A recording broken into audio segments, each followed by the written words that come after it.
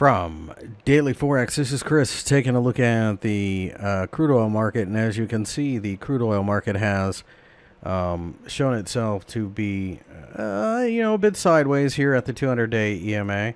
It's likely that we will continue to struggle here, but if we can get some type of impulsive candlestick above the 200-day EMA, then I expect this market to go looking towards 49.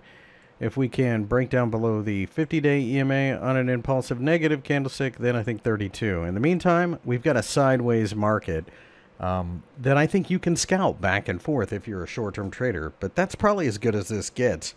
U.S. dollar shrinking, pushing oil higher. OPEC relatively decent with its production cuts, pushes oil higher. However, there's one major problem with oil right now, and that's lack of demand. So that has been pushing it lower. That's really what we're looking at right here.